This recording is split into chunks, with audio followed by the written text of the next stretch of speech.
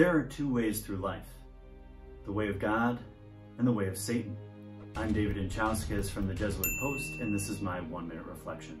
Today we celebrate the solemnity of Jesus Christ, King of the universe. Curiously, in the spiritual exercises, St. Ignatius of Loyola has us consider this king and the kingdom that he's setting up, but also he has us consider an opposing kingdom, the kingdom of Satan. It's our job to choose which king and which kingdom we're going to follow. If we choose the kingdom of God, we become prophets.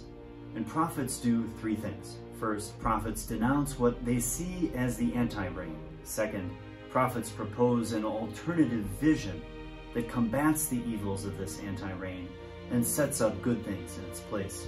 And third, prophets take specific actions to make this vision a reality. So what do we need to denounce in our world today? We need to denounce the separation of children from their families at the border. We need to denounce the lack of health care for all people.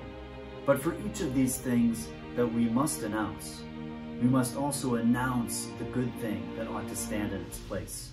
We are called to announce the right to the freedom of movement. We are called to announce God's plan for access to health care for all. What are we doing for Christ and his kingdom? What will we do for Christ and his kingdom?